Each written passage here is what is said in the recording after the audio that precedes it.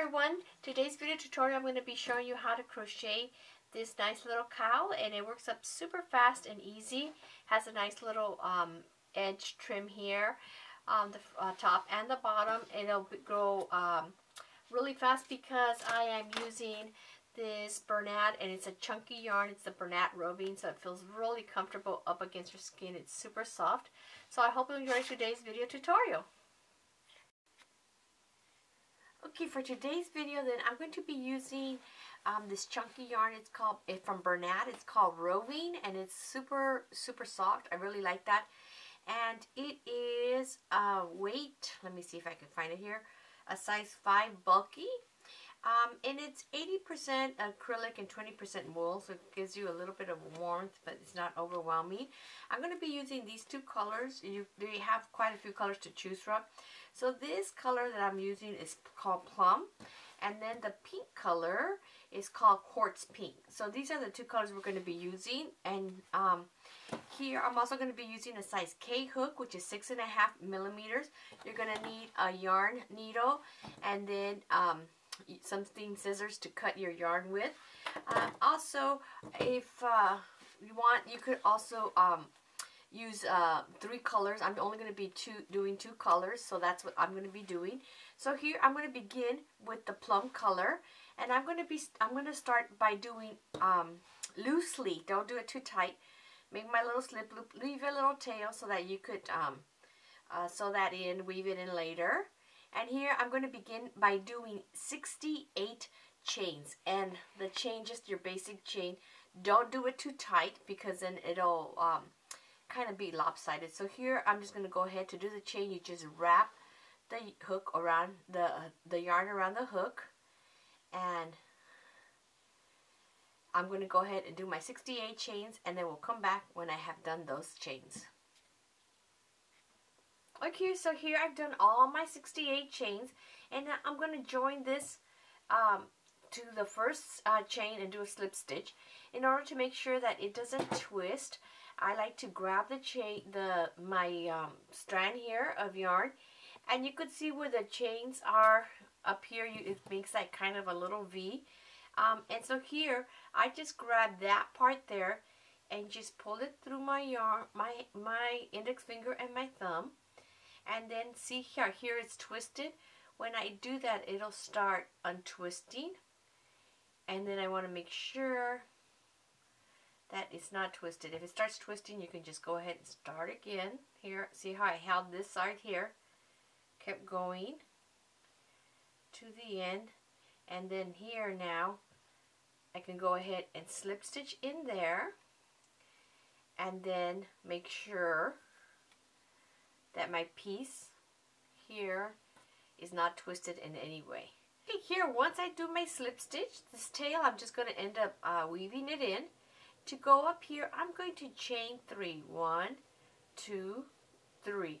The first 2 are going to count as my first half double crochet, and the third one counts as my separating stitch. So here I'm going to skip this stitch and go into my next stitch. I'm going to yarn over and go into that next stitch. Oops, here. 1, 2, and then I'm going to do a half double crochet. So here I'll have 3 loops of yarn on my hook. I'm going to pull through all 3. And now here I'm going to do chain 1, and this is what I'm going to repeat all the way around my row. I'm going to skip the next chain and then do a half double crochet in the next chain. So I yarn over, and all my stitches in, all my little loops on my hook get pulled up at the same time.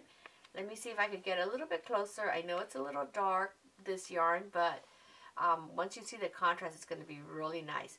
So then here, once again, I'm going to go ahead and chain 1, skip the next chain, and the chain after that, I do a half double crochet. I'm going to repeat that all the way around. Okay, so here I'm coming to the end, so then I'm just going to do my chain 1, and then here I'm going to go ahead and slip stitch into that second chain, 1, 2. But before I pull out, I'm going to grab my new yarn. I'm not going to cut this one. I'm just going to be traveling it up along the back. If you want to cut it, you can, but then that just means that you're going to have more tails to sew in. So here now I'm going to get my contrasting yarn, and this was the Quartz Pink, and of course there's other colors you can get. So this is the same kind of yarn, the roving yarn. So here, let me just grab it. And then I'm going to go ahead, leaving a tail so that I could weave this in later. And when I weave them in, I weave in the pink into the pink, and then I'm going to do the plum into the plum so that they get hidden in there and you don't see that little color coming up.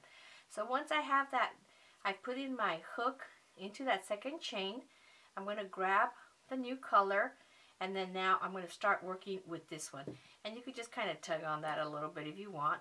And then here now, I'm going to go ahead and chain 2, 1, 2, and then my third chain for the separation. But now here I'm going to go into, sorry,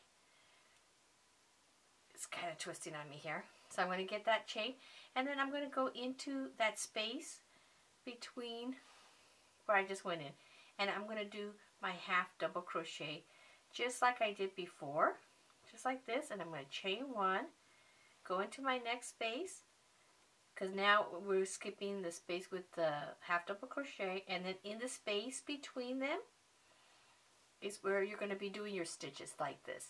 So now that chain 1 space is where you're going to be working your half double crochets for all your rows that continue here. And I really like these two colors. I think these two colors make a really good combination, and you could make them in the same like color family, or like me here where I'm contrasting this.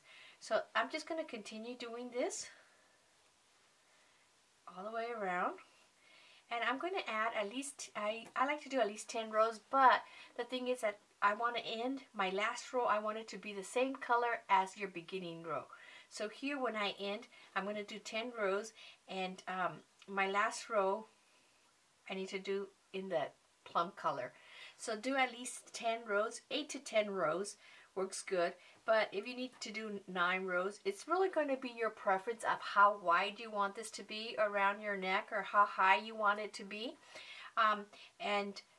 But make sure that when we end, we want to end with the same color as the beginning row, so it kind of gives us these contrasting colors will be sandwiched in between.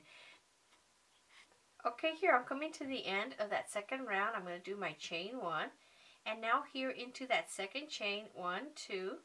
That one's kind of getting kind of loose. I'm going to tug on that tail. Now I'm going to drop the pink, the quartz pink, and I'm going to go ahead and pick up my plum again. Make sure you're not picking up the tail, okay? So then I'm going to pull that through, and then I'm going to repeat what I did in my second round with all my following rows. So here are my following rounds. So here I just would go ahead and go 1, 2 for my half double crochet, and then 3 for my separation. Then go into my next space just like I've done previously. Yarn over, go in there, and do my half double crochet. So you're going to continue that until you have at least 8 rounds, 8 to 10 rounds, and it's going to depend on how wide you want that on your body. But I'm going to end with the same. My last round, I want it to be the same color that I started with the plum, and that's up to you. You could do them alternated. You could do it all one solid color, or you could even change colors every round. It's totally up to you. Okay, so here now I'm coming to the end of my work, and as you can see here, I ended up doing 11 rows so that I could end with the same color that I began here with the plum in the Bernat Roving Yarn here. And so now here I have the pink. I've just been pulling my work up, just traveling the work up from behind. And so now here is going to be my last row here of the plum. So now I'm going to go here once again, 1, 2, the second chain, and now I'm going to drop that purple, and I'm going to bring up the pink color. Okay, so now here, this color I'm done with, so I'm going to go ahead and cut that off. I'm going to make it kind of a little bit longer, and this tail I will then sew into my other work. So here now I'm going to move my plum because I don't want it to get tangled up with the quartz pink. Okay, so then I just slip stitch into that second chain, and I picked up my pink color. This tail, I'm going to go ahead and sew it in at the end. I'm going to just stick it in the middle so it doesn't get inside and doesn't get in my way and make a mess. So here I'm going to chain 3, 1, 2, 3, and this is going to be our border. We're going to then afterwards turn around and attach our yarn in the other end, and we'll do the same thing here. So here I have 3 chains, and I'm going to do a picot stitch. I'm going to go into, put my hook into the first chain. I'm going to grab my yarn and just slip stitch, pull it out, and it's going to create this little loop. And now here in my next chain, remember we have a chain separating our half double crochets. In this chain, I'm going to go in there, and then I'm going to pull out my yarn, and I'm going to do a single crochet. Okay, so that is going to be the pattern. So now here in my next, on top of my half double crochet, I only slip stitch here, grab that, slip stitch, and now you're going to do your 3 chains, 1, 2, 3, go back into the first chain, slip stitch, pull that out, and there's your next little peak. On the next stitch, which is a chain, I'm going to do a single crochet. This is what I'm going to repeat all the way around. Let me take off my hook here so you can see what this looks like. So then my little edge, it's going to look like this. The little peaks, and it's going to give us a little design here. So then I'm just going to repeat here, slip stitch in the next half double crochet, chain 3, 1, 2, 3, go back into the first chain, slip stitch, and then I've created my little picot stitch or picot stitch.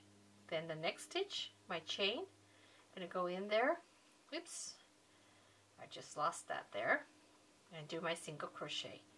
So I'm going to repeat that. This is kind of curving around there. I'm going to repeat that all the way around, and it's going to give me this nice little edge. Then we're going to come back in, and I'll show you how you attach your yarn. You're just going to attach somewhere here on the lower edge, and you're going to repeat the same thing here so that both edges look the same like this. Okay, I'm coming to the end here, so I'm just going to do my last, I'm just where that little, where I joined here, I'm going to do my single crochet, and then I'm going to slip stitch here into that joining chain. Pull that out. Okay, so now I'm just going to go ahead and cut my pink yarn, but I want to leave a long tail so it's easier to weave in. So then here now will be the finished edge. Let me show you what that looks like. Right there. And so now we want to repeat the same thing on the bottom edge. And here are our tails that we'll be sewing in. And I'll show you how to do that in a moment. Okay, so I'm going to flip my work over. So now this is the finish. I just finished, and here's where we started. Here's the tails where I began. So anywhere around here would be fine. I'm going to start over one of the half double crochet stitches. Let me get a little bit closer so you could see that. So here I'm just going to attach my yarn there, because that's where I have my my picot stitch. So I'm going to get my yarn, and remember I'm going to be sewing in my tails here in a moment.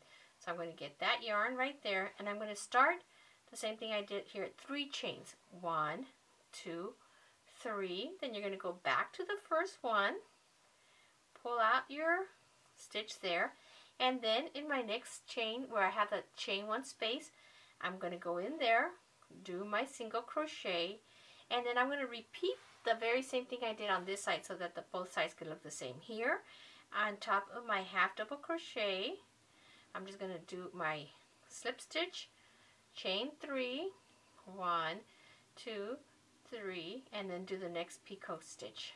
You're going to repeat that all the way around. In my chain 1 stitch, then my next stitch I'm going to do my single crochet. So I'm going to have the same edge finished here as I have on the other side. So then both sides will be the same. So here I have one finished edge, and here I'm going to begin this other one. I'm going to finish that, and then we're going to sew in the tails together. I have a pretty big eye needle because Here I'm going to just show you how I sew the edge here. I'm going to get my needle, and it's easier if you do this and kind of fold it. Get all your yarn in there. It's pretty bulky, so what I want you to do then, here is the plum and here's the pink. Now I'm going to come and bring my yarn to the back, and I want to weave my pink color. It's pretty thick, so it's chunky yarn. So here I'm just going to be doing my weaving into the pink. I don't want it to go, I don't really want it to show in the purple. And you're just going to go maybe a couple steps across, stitches across. And then when I get there, I'm going to go ahead and come back, just weaving it, catching it in my pink. And I'm going to weave the pink into the pink and the plum into the plum. And you're just going to do it a few stitches. See right there? I'm doing it on the back side. I don't want my stitches to show on the front. And then I'm just going to go ahead and work it a few more times. And that's why I like to have it longer, so that it's easier to work with. And you just want to do it a few times so it's not going to unravel. Like here, that would probably be enough. Just going to do it one more time, and then I'm just going to cut this off. Okay, so then I cut this, my tail there, and then just kind of pull it, so then the tail's going to hide in there. Now my plum color going to be the same thing. This is already in the back, so I'm just going to go ahead and get my needle, kind of fold it there, then I could get my yarn in there. And now I'm going to do the same thing, but now that's where I started right there, so I want to make sure I'm grabbing the plum color. I'm going to work it a few stitches, go into the yarn, and repeat what I just did with the pink. See, it's not showing on the front. I'm just doing it all through the back. And then I'm going to weave in all my tails. So here I'm going to have these tails here. On the bottom I'm going to have these two tails plus the new tail here. So I'll have 3 here. And here I'm just going to weave it into the pink, the pinks into the pinks, and the plums into the plums. So I'm going to go ahead and finish that, and then that's all you will do. If you want to go into here in your plum, you can. I'm just going to be going into the same colors. I don't want that to show. Now I'm going to work my way back a couple of times back and forth, and then just cut that off, and then you won't even be able to see it. See, that's there. I'm going to go back again, and this is probably going to be the last time I go back.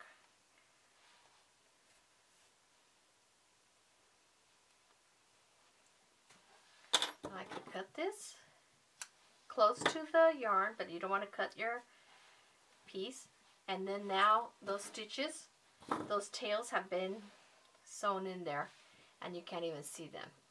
It's all into the purple. So I'm going to finish my lower edge, sew in my tails, and then we'll be done, and I'll come and show you what it looks like here. So it's all done, and it was super fast and easy to make.